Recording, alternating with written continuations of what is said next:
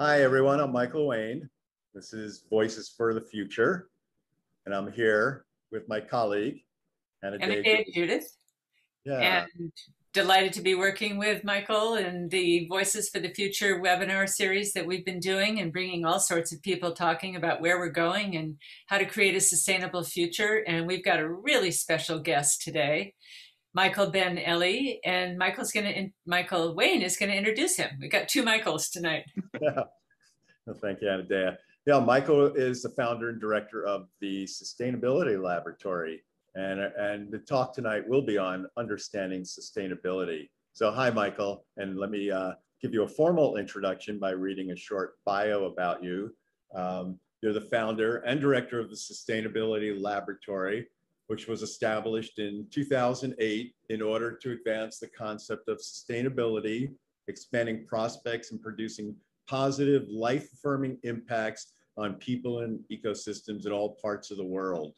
And prior to launching the lab, you pioneered applications of systems thinking and cybernetics in management and organization. And you've worked on synthesizing strategy issues in many parts of the world in diverse institutional settings. You're the author of the widely acclaimed 5 core sustainability principles, and you're leading development of the lab as a worldwide network of ecozone-based activity centers. And in 2016, you were inducted into the International Green Industry Hall of Fame and recognized with the organization's Lifetime Achievement Award. So welcome, Michael. It's a pleasure and an honor to be with you. And really, you're one of the unsung heroes of the world. And I say that in all. And I know it sounds. Thank you for having me, whether singing or not. Yeah. But yeah. So first, before we go right into, I'm going to show a video about the Sustainability Lab for everyone to see. It's 2.5 minutes long, so I have it queued up. So let's see. So let's do it.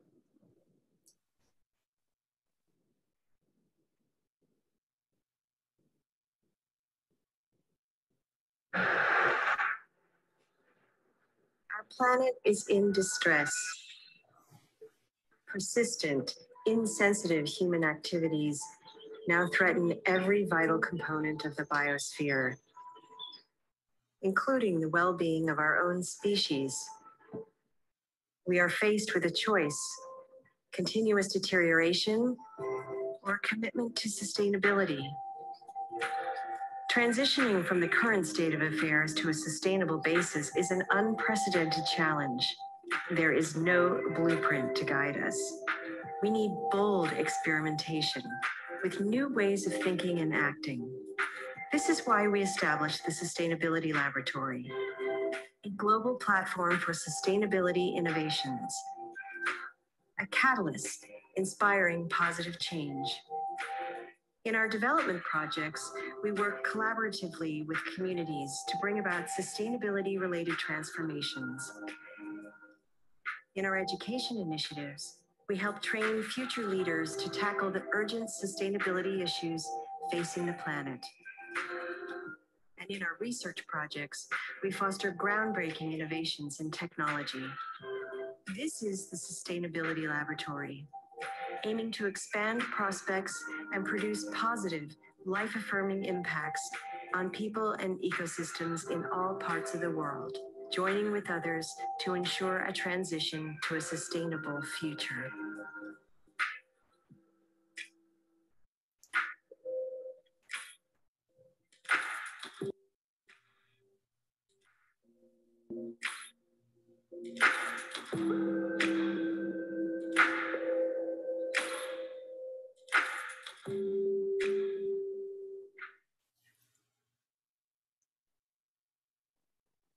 Okay, excellent. Great video, Michael. Yeah, incidentally, both videos, this one and the one that you'll show later, are produced by one of our alumnus from the Global Sustainability Fellows Program. Oh, well, that's great. They've done a great job, and they've really helped to really just put it together in a really nice way. So, and so as we were talking before we came on, here we are talking about sustainability, and we're having it right in our face. When we talk about sustainability, we're looking at, the subject really is climate change, and we're having it right in our face right now with what's going on in the Pacific Northwest and the record-setting heat wave going on there. So very appropriate time, Michael. So let's dive right into it. What got you interested in starting the Sustainability Laboratory? How far back you want to go? No, I'm curious how long it's been going. I'll start with the idea of the lab itself, and then we can go what happened before that. But as you know, I've done some work over the years with the large multilateral development agencies like the World Bank and some of the global environmental conventions, the Global Environmental Facility, and others. And because of my interest in the topic, I was for a long time very happy to be in that environment, thinking that I'm really experiencing and perhaps contributing something to the cutting edge of what was happening in that world. That was probably early on after the Rio summit of '82. It was earlier on to embrace all these ideas that now we look under the umbrella of sustainability. But it didn't take long to really feel increasingly uneasy about that world and about the huge gap between the rhetoric of sustainable development and what was actually happening on the ground. And that led me to realize that it was, I wouldn't call it a waste of time. It's not a nice expression, but that I was not in the right place. And there was no many other places to go. And so the resolution for me was to establish the lab. And the idea behind the lab was actually very simple, and that is that the kind of challenges that we are facing on the planet today in terms of the required transition to another way of being and another way of behaving are entirely unprecedented. That's right. There are no experts. No one can tell you what to do. There's no cookbook. There's no recipe that you can just follow blindly. And if you don't have those kinds of an instrument, you have to experiment. And most of the organization that I have experienced, both in the public, international, and in the private sector, were not really designed for the kind of radical innovation, radical experimentation that needed to take place. If you want to develop a career in the World Bank, for example, and this is not saying anything derogatory about the World Bank, but if you are a person, you want to develop a career there, you cannot make too many mistakes. So you cannot really experiment freely, if you know what I mean. So where do you experiment? You experiment in the lab. And what does the planet need now? A global laboratory for sustainability education, innovations. And no one was doing it, so why not do it? So as you said, in 2008, this very, how do you call it, very naive, perhaps Don Quixotic idea took over, and we just announced the establishment of the lab. Yeah, so I want to backtrack a little bit before we really dig into the lab. When you talked about the Don Quixote, doing your Don Quixote work and tilting at windmills, because your life was changed when you were a young man by your chance encounter with Buckminster Fuller. And I'd really like I mean, we don't want to spend the whole time talking about it, but just want to, because Buckminster Fuller was a man who, with a strong will, tilted at windmills and really, really affected the world. And just want to share this picture. I got, there you are with Buckminster Fuller. That's in Africa, incidentally. What year would that be? In Ghana. Yeah, and what year would that have been? This is 60, my God, 64 or 65. Oh, wow. Wow. And it's in the architectural school in Kumasi. what used to be at the time the Kwame Nkrumah University of Science and Technology. Oh, yeah. So there you are, kind of like the passing of the torch in a way. But so I know the story of your chance encounter with Buckminster Fuller, but it really made an indelible mark and really has inspired you. So I'm just, if you could share with people, because it's a very inspiring story for anybody to follow their passion and dream. So if you could just tell quickly. As a youngster, teenager, I had very strong reactions to buildings. And my mother would drag me around Europe to all the classical, you know, from the Parthenon to the this, to the that, all the classical architecture, I think kind of had some impact. And then later on, I think more than anything else, Frank Lloyd Wright's Waterfall, that very well-known building in Pennsylvania, was such an inspiration that I decided to study architecture. And it took some time to get there, but at 21, when I finished the military service in Israel, where I grew up, I left for London to study at the AA. And as it turned out, I really had no concept about anything of those global issues that we are talking about today. It was actually just in the very beginning of the first semester of the first year, Bucky happened to be in London, and he gave a lecture to the Association of British Architectural Students. I didn't know anything about it. I just ended up there by chance more than anything else.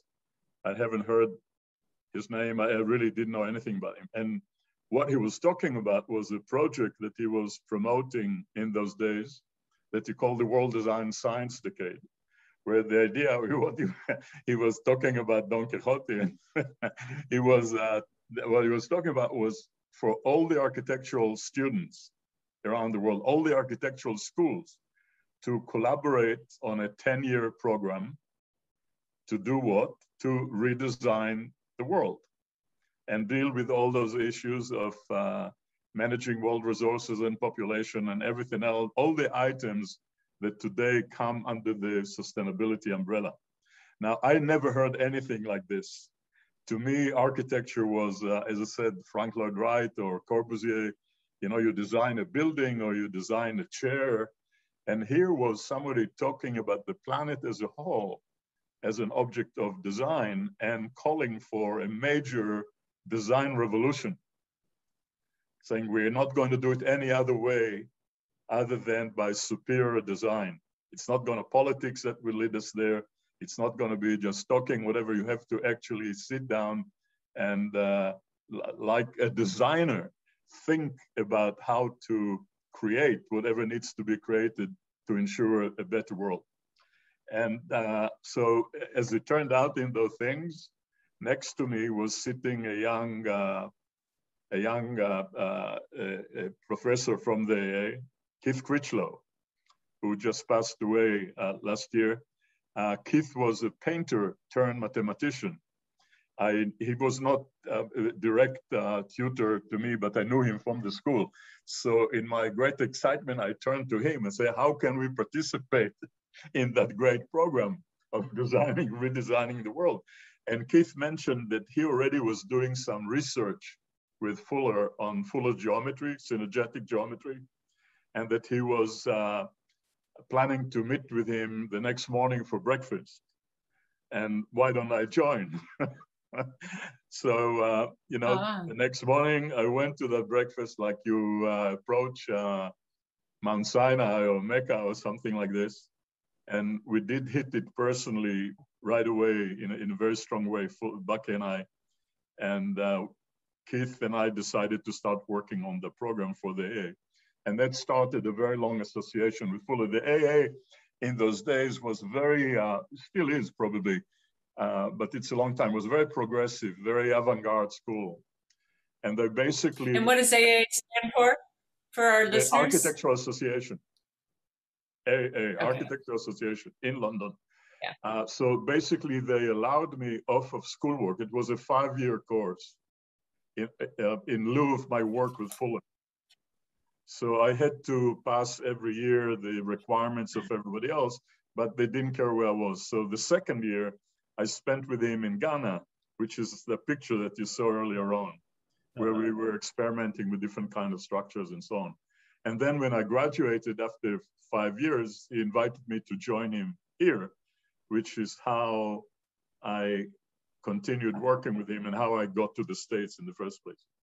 So that's in a nutshell the story of my encounter with Fuller. But there's no question that that was a very powerful, very major milestone. It's almost like a billiard ball that knocks another ball and just changes the angle completely.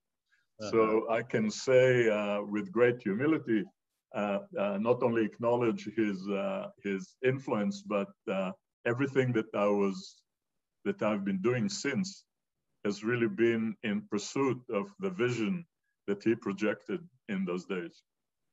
And that vision was world design, designing the world, right?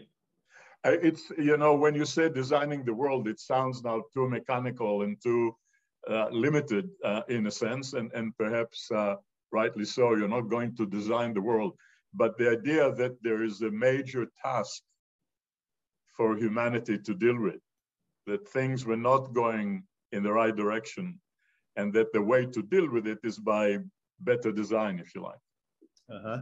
And the connotations of design in that sense are important because, you know, when we deal with issues, we like to focus on the concept of problem solving.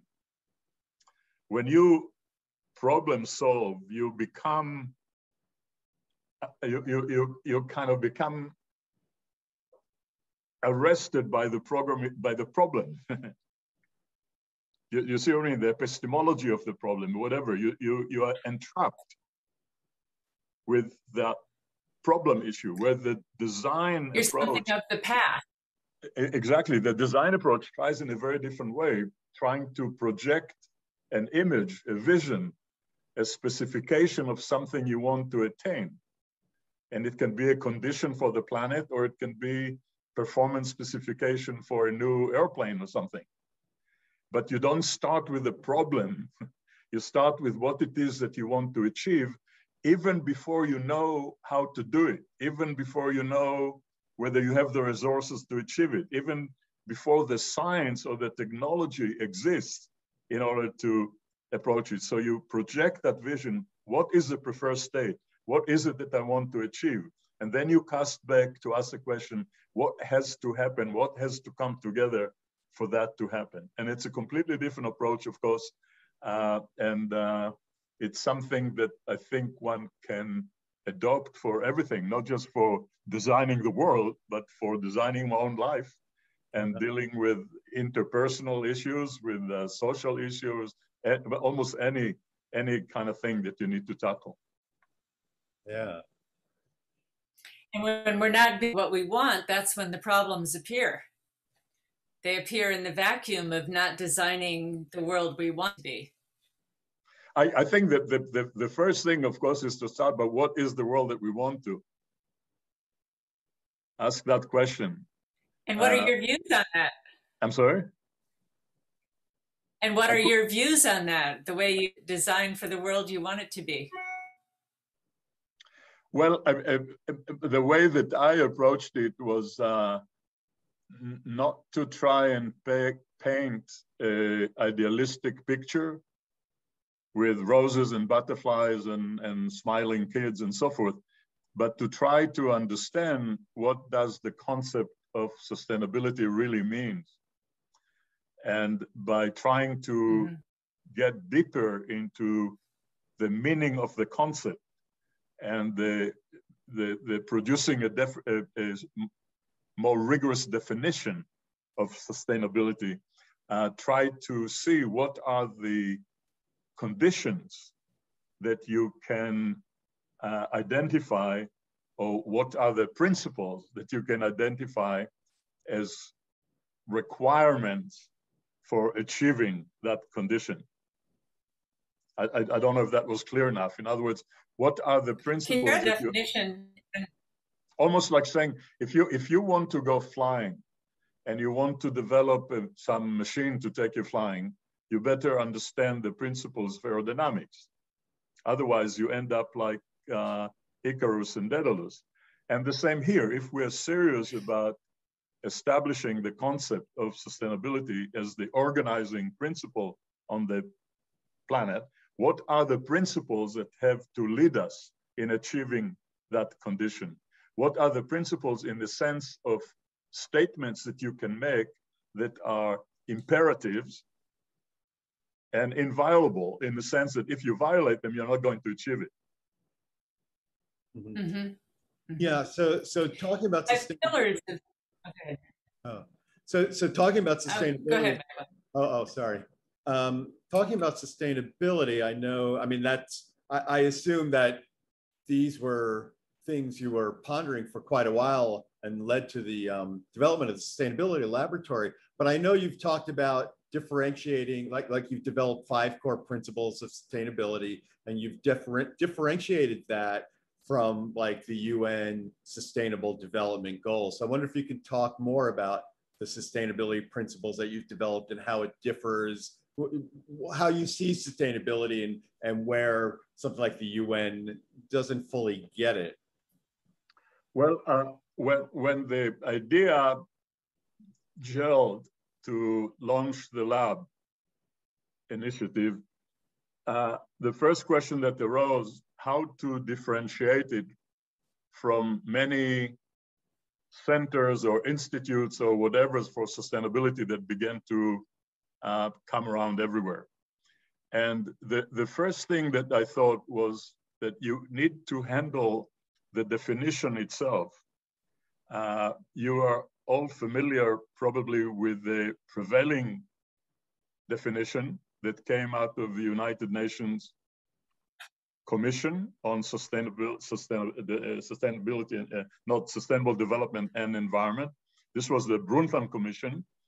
And that definition basically said that sustainable development is development that takes care of current needs without jeopardizing the needs of future generations. So it's very sensible, very positive sounding, and it was basically adopted, if you like, as in a formal way by the international community already in the 80s with the Rio conference on environment and development. But when you think a little bit about this definition, you find that it's very difficult. It has a lot of faults. And I will try to speculate about a few. First, well, future generations are not with us to decide what's good to them. So there is an ethical question there, which I think is an important one. But that's the least of it. I think there's simply, from an economic point of view, there's no way to actually compute economic utility values for future generations. There's no way to do that. And then, of course, there is the larger thing that definition doesn't define sustainability. It gives a name to a development process that has certain characteristics. It doesn't ask the question, what does sustainability mean? Can you see that? It says sustainable development is a development that does this and that. It doesn't tell you what sustainability is. And if you take a system view of the concept of sustainability, when you take a system view, what does it mean? It means you're trying to identify for every issue or any something that you deal with, what are the critical variables that are involved and how they interact. And when you talk about sustainability, the two critical variables are populations and carrying capacity. And the interaction between those two, population and carrying capacity, is a very specific kind of interaction. It's not a linear interaction, it's a circular interaction where the environment basically defines what kind of populations are possible in the first place. And populations, and we're talking any population, any environment, could be amoeba in a petri dish, or lions in the savannah, or humans on the planet. And populations over time impact and modify the environment itself. So it's a two-way street kind of interaction where those two variables continuously define one another.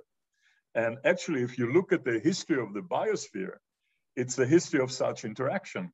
Life as we know it today would not have been possible some million years ago, where the composition of the gases in the atmosphere would be toxic to us mammals. So it took eons of microorganisms to begin to change that composition that allowed other organisms to come into the play and get the kind of equilibrium that we achieve today. So when you look at that issue of the interaction of population and the environment as the context for the idea of sustainability, then sustainability becomes, or you can define sustainability as a dynamic equilibrium in the sense that it's not something that you achieve once and for all and stay there forever. It's a dynamic equilibrium in the process of interaction between a population and the carrying capacity of its environment, such that the population can develop to express its full potential. You don't put any limitations there, other than one, without adversely and irreversibly affecting the carrying capacity upon which it depends.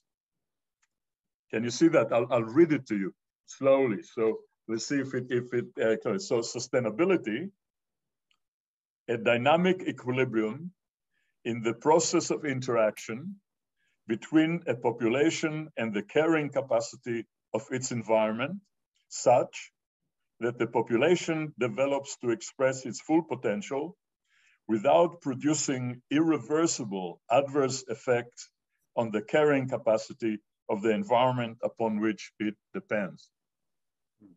And when you think about this, there is the power of this definition.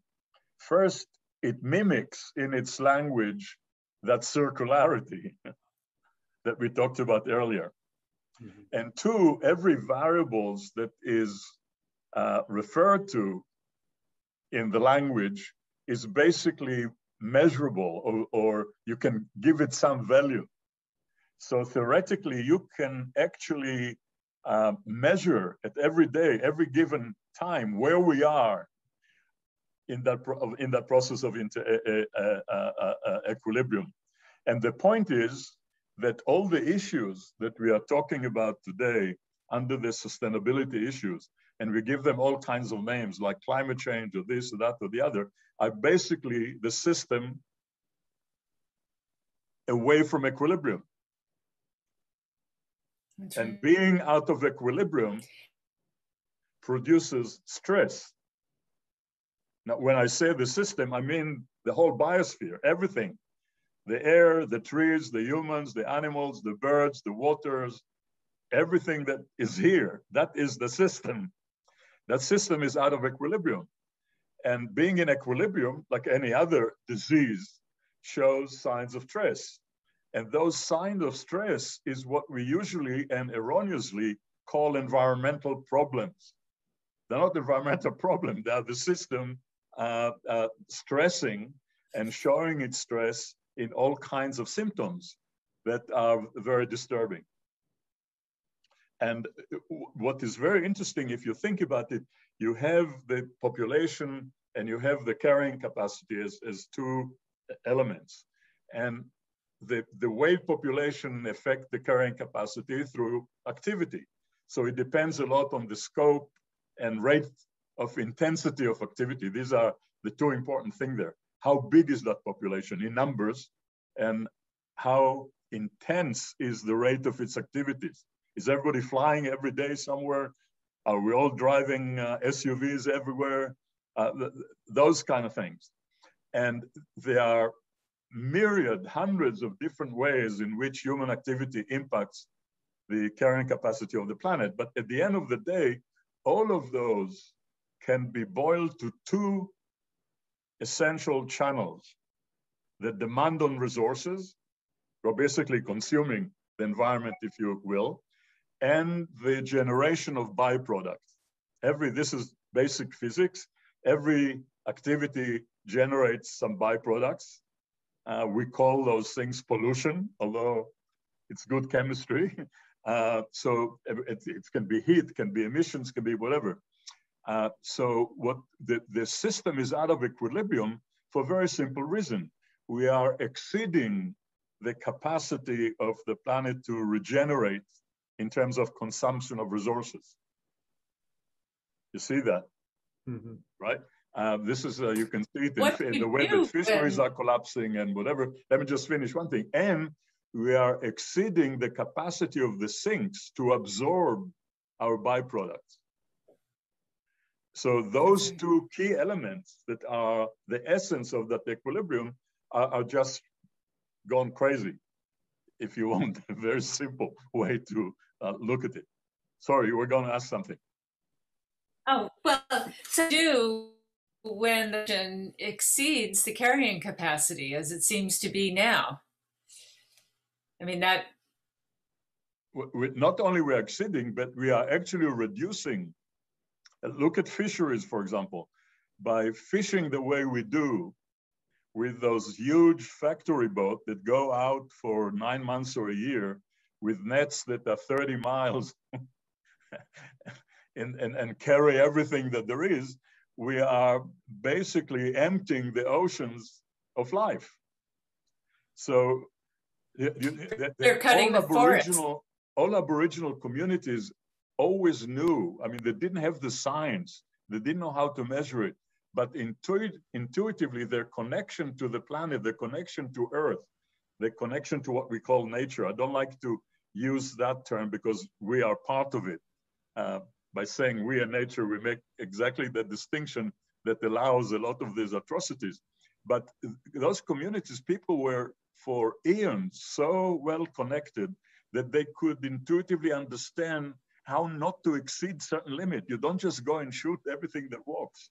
You don't just go and fish everything. You take what you need and you make sure that what is there can replenish itself. And your concern is also reflected in all kinds of shamanic and other, I don't want to use religious kind of, any ceremonies of thanking the very animal that you killed, you thank for giving you life and allowing you to continue. And therefore you're not going to overstep your boundaries, so to speak. And with the Industrial Revolution, I think we began to behave like a kid in a toy shop. And all the toys are made of glass. So we're just breaking everything apart and thinking that we are having a great party and enjoying a greater and greater standard of living or whatever. But the damage that we're inflicting on the world is immense. And as it turns out, the damage is also inflicted on ourselves in many psycho whatever ways. Yeah, so in a systems theory, systems approach, you see everything interconnected. And so you brought up the Industrial Revolution. So it really is the economic system, the political system, the ecological system all feeds progress. And as you say, that keeps leading to imbalance and equilibrium, and it leads to the symptoms we see, like what we're seeing in the Northwest or Pacific Northwest, or all the different things. So basically, we need. I mean, your approach also, Michael, is systemic change the structures. I mean, Buckminster Fuller. Just to read a quote from Buckminster Fuller, a famous quote. I put it here. He said, "You never change things by fighting the existing reality. To change something, build a new model that makes the existing model obsolete." So do you feel like with the sustainability laboratory, Michael, is that what you're trying to do to build a new system? I would say yes, but I want to take a step backward because you said a number of things that are very important, and I'll have to try and deal with them one by one. The first, you're talking about what's happening on the Pacific Northwest and related to climate change in terms of rising of temperatures. it's fascinating because most people look at climate change as an issue of temperature rise. So the image is of, summers becoming a little hotter, or, we'll have to use more air conditioning or whatever. But there's much bigger things happening there. The change in temperatures is modifying some of the major cycles in the biosphere. The temperature, okay, you'll sweat a little more, but that's nothing in comparison to the damage that is going to be inflicted. And we can see it, like in the conversation series that we have at the lab. We had Jennifer Francis, who is a climate scientist from the Woodswell Climate Center, Research Center. And her research is focused on the impact of changes in temperatures in the Arctic on other parts of the world. And what you see there is that the melting of the ice in the Arctic and the changing dynamics there impacts tropical storms down south by changing the dynamics of atmospheric patterns, by changing the moisture content of the air, by changing the ocean levels and all of those kind of things. So it's much more than temperature. When you talk about things like climate change, there is a systemic modification being brought about by human activities, a systemic modification of some of the things that makes life on the planet possible and bearable. Mm-hmm. It's much more serious, but then let me go to the issue of the structure. This is a concept that is so important and is somehow lost on pretty much everybody. It's a concept that goes back to Norbert Wiener, the father of cybernetics. Norbert Wiener and some of his colleagues, Norbert, incidentally, to those who don't know, was a professor of mathematics at MIT. He was a child prodigy in mathematics. I think he had his doctorate in mathematics at 17, after which he worked in England with. Anyway, he was a professor of mathematics at MIT, and during the war, he was called to put together a very interesting multidisciplinary group of physiologists and neurologists and people from the early computer science days to develop a new control mechanisms for anti-aircraft guns. What happens there was, as jet aircraft were introduced, I'm sorry that I need to go to a war example here. As jet aircraft were introduced, humans became too sluggish in following them and aiming and shooting and then correcting if they missed. So the idea was to develop an automatic control system that will replace human in controlling guns, that will be able to follow. Radar was coming in at the time, so we'll be able to follow a target, shoot at it, correct deviations if it missed, and so forth. And that was the birth case of cybernetics, if you will, as a theory of control and communication, of regulating mechanism.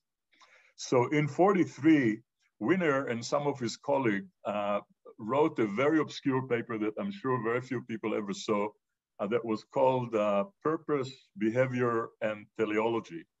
And in that paper, they established a very important connection between the observable output of any system, any black box, you see something coming out, it's observable. The output is its behavior, right? And its internal structure, saying that any observable output, regardless what the system is mediated, is produced by a particular kind of structure that may be visible or may not be visible to an observer. Now, think how important it is. It sounds simple and not a big deal, but think how so often when we want to change something, when we want to modify something, when we want to improve something, we are focusing on the behavior, not on the structures. Mm-hmm. Of course, the structures are much more difficult to deal with. Now, and so any system state, any state of any system is produced by some structure. And if you want to get a different outcome, you need to change that structure. It's not enough to get a list of goals. I want those goals to happen, and then go after those goals if the structure still stays the same. Because as long as the structure is there, you'll keep getting the same result. And what is the structure we are talking about here when we talk about those issues of sustainability, the issues that get us out of equilibrium? It's the existing economic framework. It's the existing structure of the financial markets. It's the existing structure of governance, both national and international. It's the existing structure of education.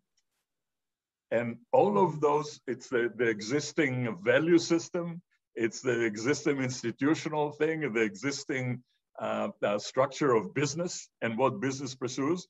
And the fascinating thing, of course, and what makes the change so challenging is that all of those things are interacting, right? The demands of the economy tells you how to educate MBAs that then continue the same structure, and this is controlled. So all of the things not only are connected, but they self-reinforce and amplify. So we have a very powerful, complex system here that is usually resistant to change. But if it will not be redesigned and reconfigured, we are not going to make it. I mean, there's no other way. You can announce 17 or 30 or 1 million sustainable development goals.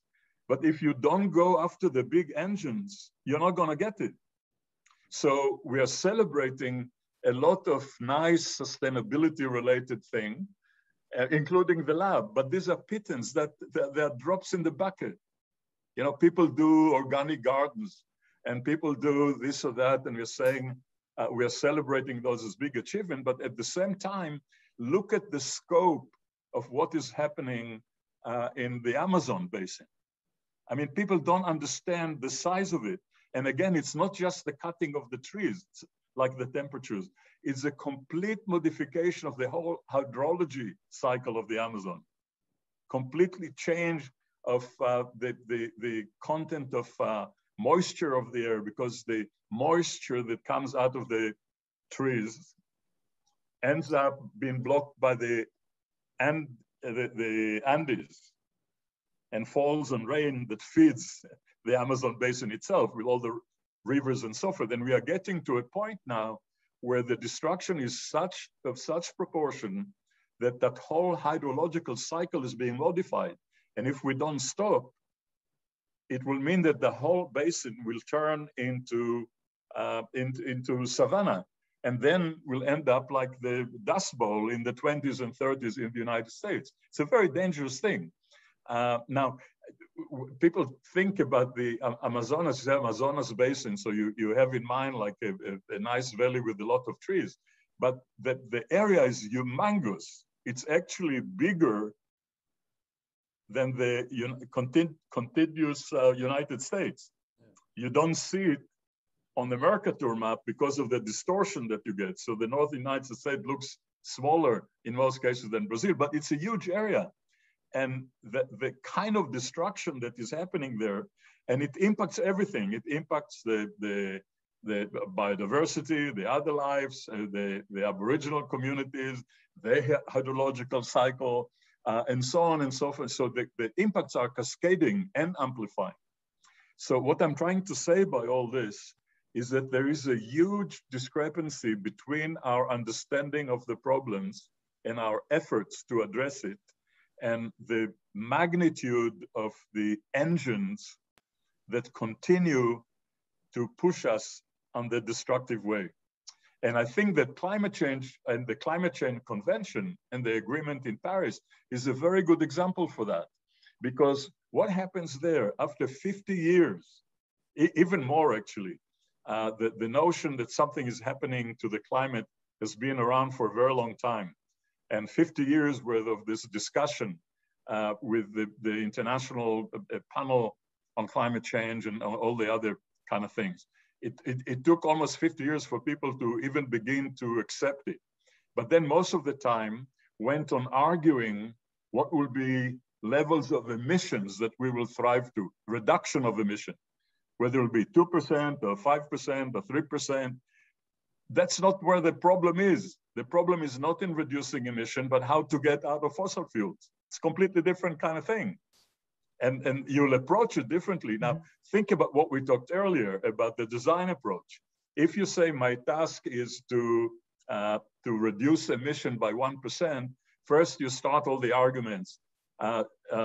You are emitting more than I, so why should I reduce emissions like you? And should it be 2% or should it be 1%? And you get into this argument that everybody's been involved with in the international community for the last a few decades. If you say we have to get out of fossil fuels and we have to get out of fossil fuel in a hurry, you have to put a major world design science project together about how within 10 years or something to get out of fossil fuels into other renewables. So you can specify what are the conditions that have to be there. And the conditions are not 2% less emissions than what was in 1995, a zero emission, full stop. Now, get me some good designers to produce a system that can feed the world with the energy that it needs with zero impact. That's the task. It's a completely different task. So again, what I'm trying to say there is that the systemic way, the system view lead you to look more carefully about the underlying structure. Remember, we talked in the context of system, you look at what are the key variables and how they interact. The key variables here, as we mentioned before, are the value system, the culture, the institutional arrangement, the governance, the financial market, the education system. All of those are the key variables. They interact in a particular way that not only produces the unsustainable state, but also amplifies that whole trajectory. Sorry for taking so long. Oh, no, these are... To big disequilibrium, but in systems, disequilibrium is also that stress is what produces a systemic change, does it not? I didn't understand the question, I'm sorry. I couldn't hear you very well. That when a system goes into systemic change, when it goes into wild disequilibrium, doesn't that produce a big change? Michael, can you help me with this? I think it's truncated for me. Dan, it's freezing up a little bit. Sorry, Anadea. I think, Okay. yeah, she was talking about when a system goes into disequilibrium, kind of complexity theory and the laws of emergence. When something goes into disequilibrium, the pressure then can force that systemic change. Is that correct, Anadea? Am I saying it right? That's right. Yeah, I think that's very important. That's a great. I'm really glad you brought this up. What is so everything we said means one thing, that the underlying, that there is an issue of change here, right? We need to change something that is prevalent now into something else. And here we need to understand change processes as well, if you want to bring about change, especially in days like now where everybody's supposed to be a change agent. So there are two fundamentally different kinds of change. The concept is due to a group of psychologists on the West Coast, Watzlawick and his colleagues. They made a differentiation between what they call first order and second order change, where first order change is change that occurs in a system while the system still stays the same. Mm-hmm. And second order change, which is change that requires a switch in logic, if you like. The system itself is no longer what it was. There's a shift, a major shift. That's where the emergence notion that you are interested in comes about. Something else emerged. And what happens in evolution and evolutionary processes, any kind of system that is well adapted to its environment, that is in equilibrium, if you like, in a sense, suddenly there is a change in its context. And the equilibrium is no longer working. It's out of equilibrium. And that forces the kind of change that has to occur in order to resolve that discontinuity, that conflict, right, between the system and what is required. Now, what happened here?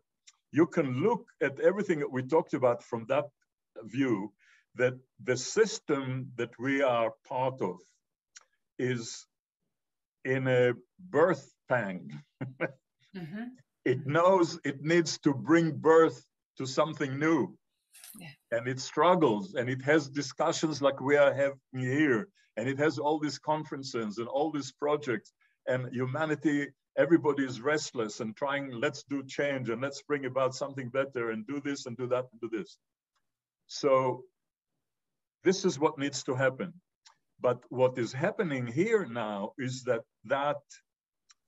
urge, not urge, that's not a good word, the instinct, the collective instinct of that a change is required is blocked. And what is it blocked by? It's blocked by all those structures that we are talking about. Mm-hmm. Because, and that's true for every second order change, because almost by definition, any given system, any given state, somebody benefits from, and you can bet your whatever that they will resist the required change. So in our case, we really need to bring about an enormous change, and that change is not looked well upon by a lot of very powerful agents in that system that we are talking about. So they are blocking that, and again, you can interpret, as this is something that I like to do, to interpret all those problematic conditions that I earlier talked about as symptoms of a disease. These are the symptoms of what happens when you block things from happening. Mm-hmm. Mm-hmm. You get a headache. And the headache is manifest itself in all those kind of things, and temperatures rise, and this happening, and everything goes in smoke, and humans increasingly shooting each other, and all kinds of other things that are stressful events, if you like. Mm-hmm. Mm-hmm. So yeah, the conditions that we are at requires change. It requires a second order change. Unfortunately, from what I see, most of the attempts at change are first order change strategies. And you can never achieve a second order change with first order change strategy. So to go back to your question, Michael, what we try to do with the lab is to try to develop, how should I say it, at least demonstrations of second order change in our little projects. Mm-hmm. Yeah. And in that regard, even a little project like Project Quadrilateral that you would want to discuss down the road a little bit, it's a tiny project in a godforsaken part of the world with a small community, in this case of Bedouin. But to me, that project is like a microcosm of the planet as a whole. And in the sense that we approached it from a strategy to say we need to bring here second order change, and bring that change through design innovations that are reflecting all the dimensions that are part of the sustainability principles that we didn't have the time to talk about much, and I don't think we should go back there. But we need to simultaneously bring about change in a number of key dimensions. The material dimension that has to do with energy and matter that underlie existing, the social dimension, the community level, the economic dimension, and all the others. simultaneously. Because when you look at, there are hundreds and hundreds of really very nice projects around the world today that come under the sustainability umbrella. But when you look at them closely, most are sector or issue specific. So there are problems about energy and problems about water, or projects about women, or projects about this. And we are saying you need to integrate whatever you do on any issue. Everything has to be integrated. So you have to deal with the social aspect of it. You have to deal with the economic aspect of it. You have to deal with the physical aspect of it. You have to deal with how you impact other forms of life of it. You have to deal with the spiritual dimension of it. All of those have to come simultaneously if you want to produce a demonstration of second order change. Yeah. Yeah, no, it's great, Michael. It's brilliant. And so I guess we can talk about the projects of the Sustainability Laboratory. We have the video about Project Wadi Atir, and from your website, sustainabilitylab.org, that I put in the chat box for everybody. I wrote down the projects you have: Project Wadi Atir, the Global Sustainability Fellows Program, Sustainability Prize at Earth University in Costa Rica, Project Turquoise Mountain. And then you were talking about, you were telling us beforehand about the Canary Islands and Bhutan, the projects there. But let's talk, would you like to talk about Project Wadi Atir? Should we show the video? Yeah, why not? Yeah. You know your time zone, so. Yeah, we could talk forever. Oh, and you are yourself with the Sustainability Laboratory are doing a speaker series also. So for anyone listening who would like to hear Michael interviewing a lot of leading lights in sustainability, you have one coming up July 6th with Tom Lovejoy of an expert in biodiversity. Is that correct? Yeah. And people could go onto the website to sign up to find out more. You know, I think so. I think maybe you have that thing, right? I'll get the information. I'll send it out. So you can send it out, right? But anyone interested, the sustainabilitylabs.org, I put the link in the chat box. You can find it. So let's show the video about Project Wadi Atir, and then we'll go from there. But here we go.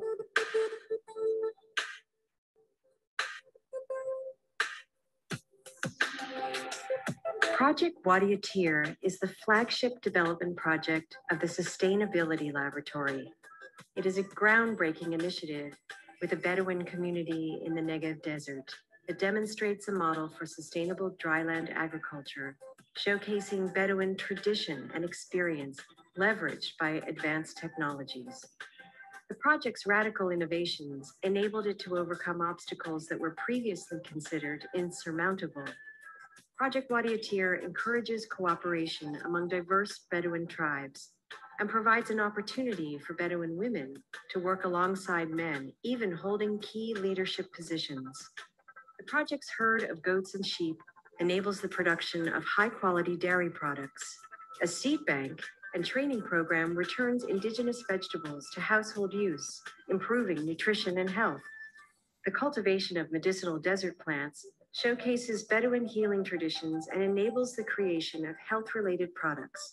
Following a waste-to-resources approach, the site is supported by an integrated infrastructure of green technologies, and its ecosystem restoration initiative has restored a barren site to productivity, combating desertification, enhancing biodiversity, and mitigating the effects of climate change. The project educates thousands of students annually and has attracted visitors from around the world. Project Wadi Atir is a model of hope and transformation, contributing to the improved well-being of the Bedouin community and demonstrating the Sustainability Laboratory's approach to development in a way that is replicable and scalable in arid zones throughout the world.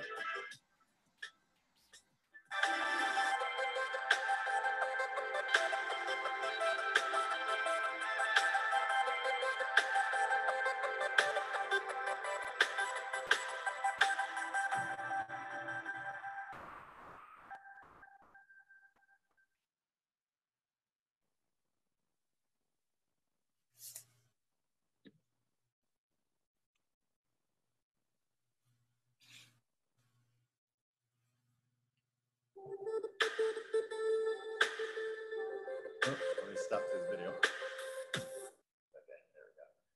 Yeah, yeah, we could talk about second order change and structural change, because that's a really important topic that we'll talk about for hours.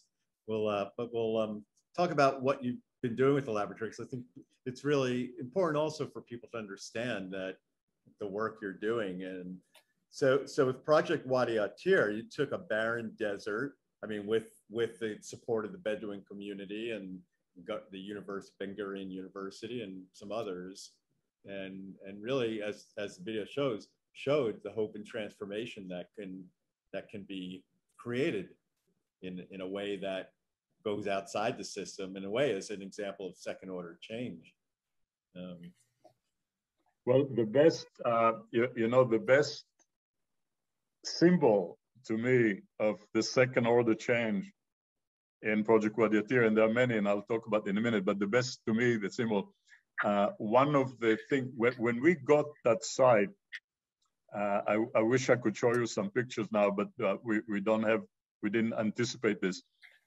We have satellite images of the site. The site is about 100 acres that we managed to get from the government against everybody's expectations. And that site was, if you look at it, was basically moonscape. Really nothing was there. And it's an area where the soil itself has completely lost its fertility because of hundreds of years, thousands of years actually, of monoculturing and overgrazing. So that part of the Israeli Negev desert, the northern part, is actually human-made desert, if you like. In Byzantic time, 2,000 years ago, this was a very fertile area. In fact, it was producing tremendous amount of wheat that was exported to Rome. But as I said, over the years, the soil has completely lost its fertility, got devoided of organic matter. And another issue there is that the soil that is called less is such, has this property that when it rains, even the little rain that we have there, which is about 150 millimeters a year, even that little rain the water is not absorbed into the ground. The soil hardens like concrete. So what you get is the patterns of erosion where tiny little ravines feed into larger ravines that feed into ever larger ravines. So you get the phenomena that water never stayed in a place, but produces huge floods, flash floods, sudden flash floods, 20 or so kilometers away in the different areas altogether. So part of that thing that we wanted to demonstrate there was an ecosystem restoration. And we've approached it by massive planting of a combination of trees and shrubs of different species, because we felt, even without knowing, that rather than doing a monoforest, like most forestation in Israel has taken place, we wanted to create a real rich ecosystem. So massive planting and creating a series of low impact, low earth mounts that would stop the runoff and keep the water in place. And this has been working very well. As you could see from some of the picture that there are now beautiful green pastures there and really complex small islands, if you like, of trees and shrubs, a place that had no life, maybe a couple of scorpions and an occasional raven if there was a dead animal, now supports about 56 different species of birds.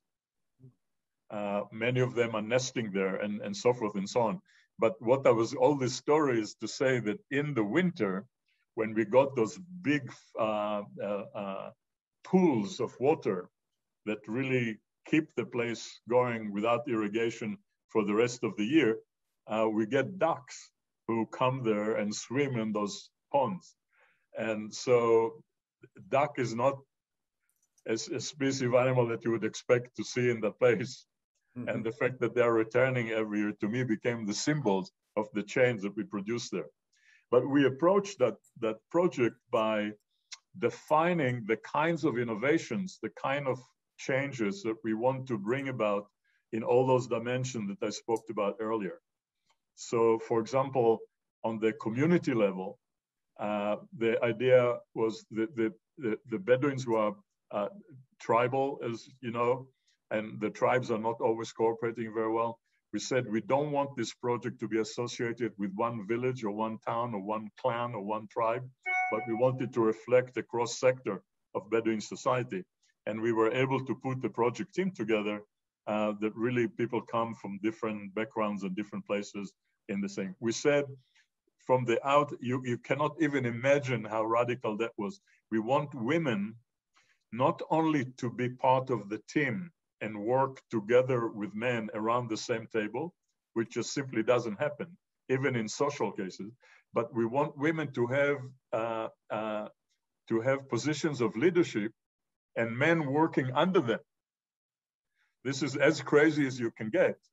And I'm very happy to say that 3 years ago, we appointed a young Bedouin woman that was hired for the project, joined the project 2 years earlier, as the CEO of this undertaking. And as you can see from even the picture, it's a major undertaking now. It's not a small thing. And it's like managing $15 million operation there. And she's been doing very well. And this was one of the most radical innovations, to say we want her to be the CEO.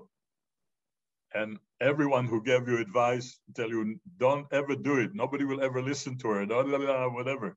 But what happened was very important. We had all these guys who were like heads of departments, if you like, of different, the project team had all these guys who were directors of different activities. And they were all butting horns all the time, and all the ego was flaring up, and you could never get anywhere. And suddenly this young woman takes over and brings in some, I don't know how to call it, female energy of a blessed sort, kind of creating a family sense. And suddenly everybody starts under her leadership, work together and behaving and so forth and so on. To me, this is an indication, it's something that I felt beforehand, that how much the planet is how shall I say it, is hungry for more female energy in the leadership of the bigger things, and say, get out of all these generals and all these guys who only know, is, as they say, to butt horns with each other and so forth. So that's another major innovation there. We also are experimenting with a cooperative structure, if you like. The people there own the project. They share it. They don't work for anyone else and so forth, which leads us to the innovation, the economic dimensions. Usually, marginal communities like this are approached in a very kind of top-down view, that they are lesser people, and therefore you have to give them some little education so that they can get some simple job that you and I would not want to do. We said we're not interested in that. What we want to do, first of all, there's a lot to learn from this community. If you want to learn about the desert, go to the Bedouins. But beyond that, how can we develop capacity and develop a group of entrepreneurs who will launch and own and benefit from their own businesses? And that's what we've created there. We have a number of economic activities that are producing increasingly nice income now, the dairy products, the medicinal plant, the health-related, and all of those kind of things. On the physical level, on the material level, the material domain, we developed that integrated infrastructure of green technologies, taking the converting waste into resources approach, where the waste of one function feeds into another. So we have to give you one example, and at the heart is a solar, wind, and storage system that is not operating yet. We hope it will come into operation next year. But for example, all the waste, all the organic waste goes to digesters that produce methane, that we can use as a demonstration to people that they can use their herds and all the the organic waste from the herds to produce energy for cooking and whatever. So the digester in turn produced solid, very high quality thing for fertilizing. And gray water that go into a series of wetlands and are purified to the level that they can use for irrigation. So this was the way to deal with all those issues there in a comprehensive way and connect it all together. And it took a long time. We launched that project, that thing, in 2008. And as I said, it's a tiny little something, but it's a very, I think, a very powerful demonstration of how you could put things together in ways that are different to what they were before. That's so inspiring that you're actually doing a project that demonstrates it. I want to ask half of our to the listeners. They can type, and if you are listening, type a question into the chat. But the question I think is on everybody's mind as we look toward the future, given this change, this systemic change that needs to happen, is there hope that we can make the changes in the way we need to in time? I think that time is a critical aspect. From all the evidence that we get from science, the window of opportunity, if you like to call it that way, is not a forever one. We don't have 100,000 years to adopt. Things happen to have in a hurry. And it's important to understand that because there are two elements there that have to come together. One is the fact that things have to happen in a relatively short window. And the other is that they have to come together with a completely fragmented humanity. Fragmented in any way you want to look at it. Politically, religiously, ideologically, blah, blah, blah. Everyone is totally fragmented. They don't speak, it's a Tower of Babel now. Nobody's speaking the same language. And nobody, not nobody, but even the better educated, I mean, the people who read the New York Times, I don't think that they have a clear view of the crisis that the planet is in. So there's no understanding of the big picture. And there is that total fragmentation that doesn't allow things to come together, as evidenced by the pathology of the United Nations itself. And it just shows you how serious that condition is. Now, this is the first step to, I think, dealing with any issue is to understand it correctly. And if you do, then you have the hope to produce the kind of second order change. But the challenge is a real major challenge. I think it's totally unprecedented, which is what I talked about in the beginning when I said that that was the reason for the lab. So the world needs a sustainability laboratory, but bigger than me and bigger than the lab that we started here. That's what it has to become. Humanity has to come together around a major project, and that is to get out of that trap that we are in now. And that trap is especially dangerous because it has all the characteristics of vicious cycles that amplify one another. And this is the most dangerous thing that you can be in. And how to re-engineer, rewire, reorient all that structure is exactly the kind of challenge that Fuller was putting in front of us in asking how to make the world work. Yeah, and I would say second order change. Are you hopeful? Yeah, thank you. I tell you, I never hesitated for a moment until very recently. I think I'm kind of I like to look at things on the positive side rather than thing. And my basic assumption is that with goodwill and so forth, you can really achieve an imagination. You can achieve anything, and collaboration. you can achieve anything. And I think that life itself, and we are one aspect of life, we humans, life itself has all it needs in order to understand the need for change and addressing it. But at the same time, I see the enormity of what needs to be done here, and I don't lose sight of it, although sometimes perhaps I lose a few hours of sleep. Yeah. So we have a question from Marie, an interesting question.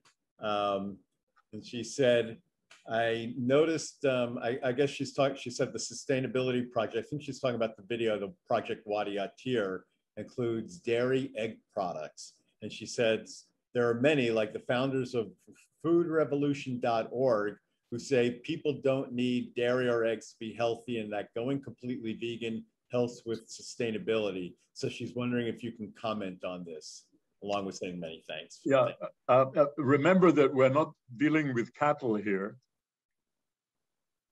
We are dealing with sheep and goats that are traditional, what shall I call it, traditional to the Bedouin community. And what we've done with that project is, you see, in older days when the Bedouins lived in their state as nomadic people, the herd was the heart of their economy. You had the herd and the family. Everybody worked with the herd. And the herd supplied everything that you needed. It supplied the wool for the wool for producing the tents and clothes and so forth. The bones were used, the meat was, of course, eaten, the milk was eaten, and so forth and so on. But that economy, under the pressure of modern life, has completely changed, collapsed, basically. And at the moment, Bedouins raise animal in order to sell a live animal. So they start with the lambs, they feed them for a few months, and then bring them to market. So that the economic margins are very, very small, and they don't get the full benefit of the herd. We are trying to return to a fuller use, to contribute to that community by having what they have, which is goats and sheep, just used more effectively. As it turns out, incidentally, milk from goats and sheep is quite healthy, apparently, especially goats. They come as close to camels as any with the wonderful health properties of the milk itself. And I think that the product that we are developing there are really excellent.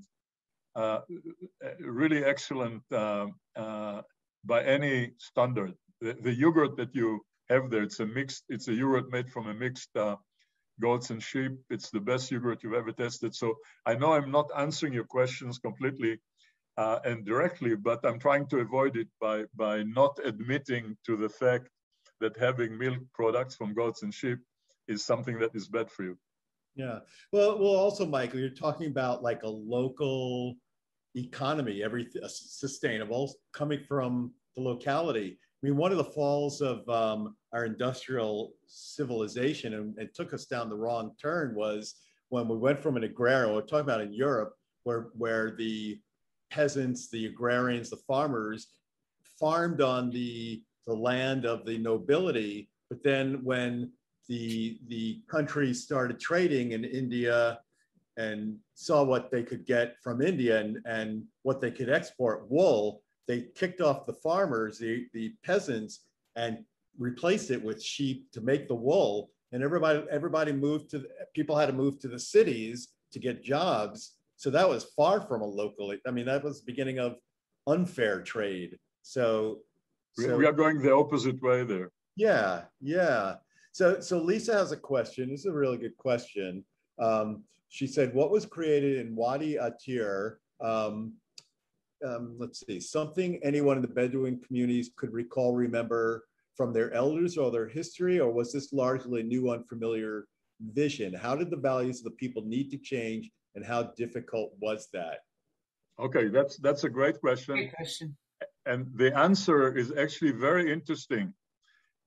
When we started this project, most of the people that we were engaged with at the Bedouin community had no concept about all the stuff that we are talking about the sustainability and the this and the that and the population and all those kind of things. And slowly, as the project progressed, they not only took ownership of those concepts that were, if you like, imported by the lab, but began to discover that those concepts were completely consistent with the traditional Bedouin way of life. That they have lived a sustainable, if you like, way of life in the desert, if ever there was one. And that the whole tradition supported a correct way of living. And that that correct way of living was destroyed by the impact of modernity.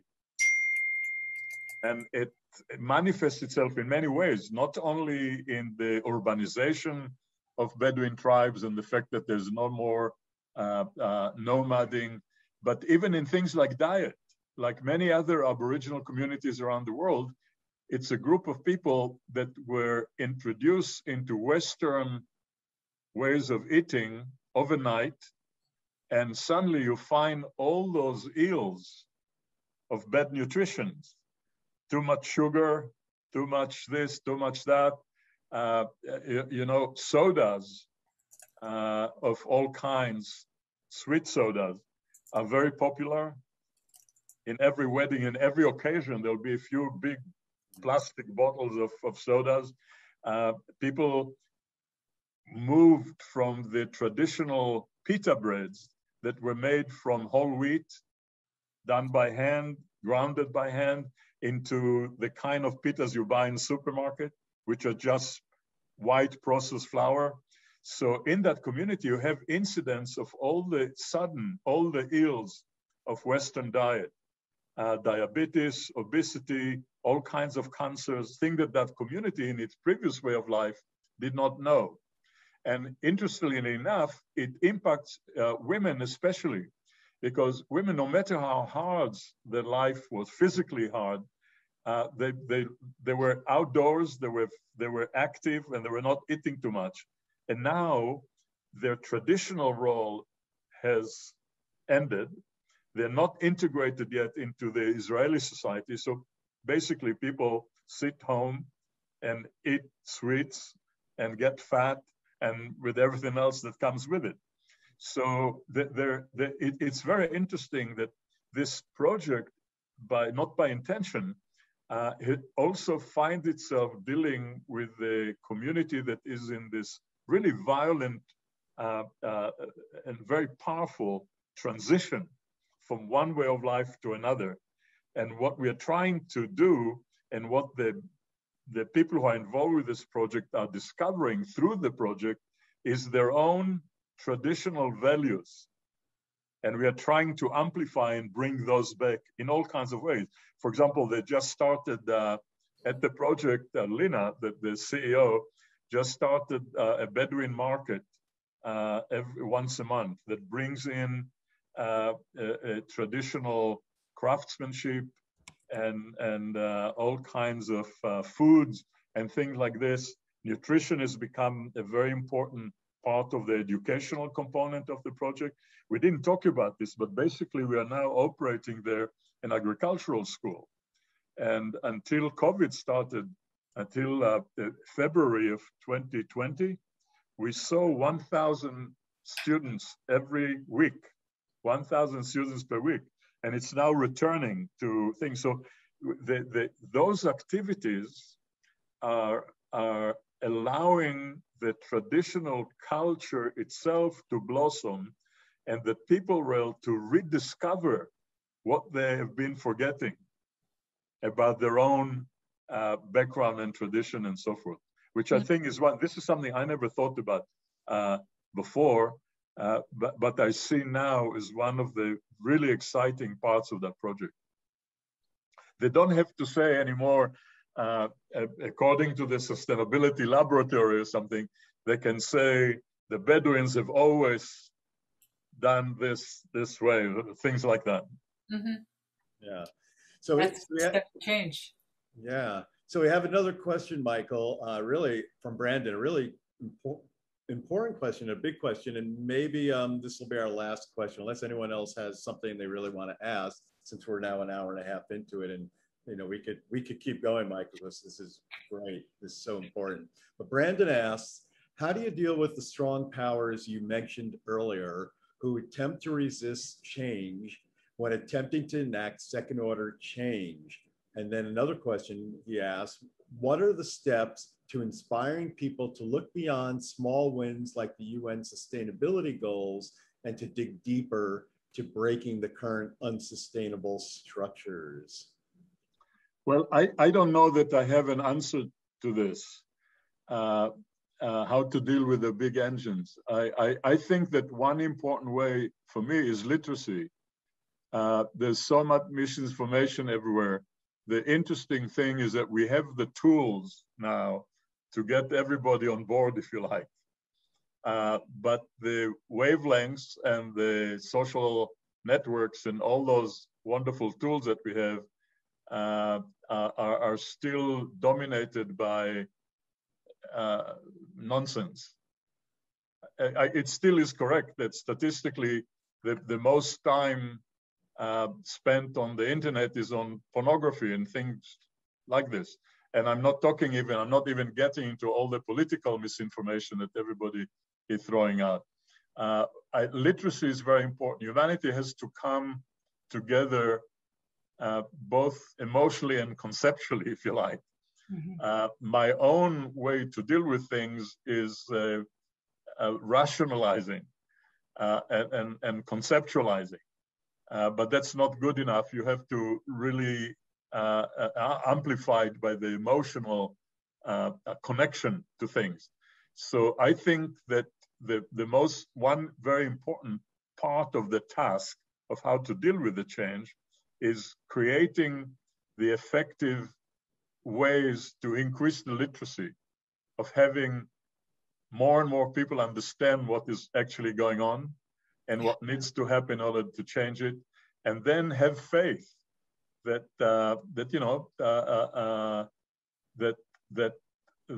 have faith. What I mean by have faith that there is enough goodness and capability in humanity to actually make that transition. And you can see it. One thing that I find is very inspiring, although I also realize the question of scale there, is the kind of young people that we are coming in touch with in the last decade has changed dramatically. The youngsters that come to our Global Sustainability Fellows program that you talked about, which is basically a summer kind of session, trying to inspire stronger leadership in those issues. These are kids from all over the world, incidentally. We typically have a group of 20, and they'll come from 18 different countries, including India and China and whatever. And these are kids, they are either during or after their master's level education in any subject. And these are kids that are as good as any. I mean, they can go to Goldman Sachs or anywhere, but they really want to do something for the planet. They really feel that they want to dedicate themselves to bring about that change. They don't know how, but that intuitive urge is there. And I think that this is the material that we have to work with and strengthen and encourage. And that's what will bring the change at the end, hopefully. Yeah. Well, more and more Don Quixotes out there, so that's exactly what you need. Yeah. So, well, yeah, thank you, Michael. Again, your website is sustainabilitylabs.org. It's in the chat box. So hopefully everyone will go look at Michael's website. And we've recorded this. We'll send out the recording, and then I'll also have the link for people interested in your speaker series. You're doing it once a month. To have one next week, Thursday, July 6th, I think. but we'll let people know. So I thank you so much, and tribute to our conversation tonight. Everybody who came on, everybody stayed. We never have that. We never have 100% participation from beginning to end. So thank you for really such a great conversation, an enlightening conversation, and everything you've done, Michael. And I hope to talk again. Yeah. So, well, thank you for having me. Thank you both. It's I always enjoy this conversation with you. I think you're doing a great thing with this series in order to increase awareness of many of those important things that need to happen. Yeah, for second order change. Yeah. So thank you very much, and have a wonderful evening. Thank you very much. I could talk for hours with you. I love what you say, and I so appreciate it. I have many, many questions, but my audio wasn't doing well, so I just became quiet, but I would love to follow your work more. Thank you for coming on. Thank you. Thank you, Michael. Have a good night. Have everyone. Thank you, everyone. Bye-bye. Peace out.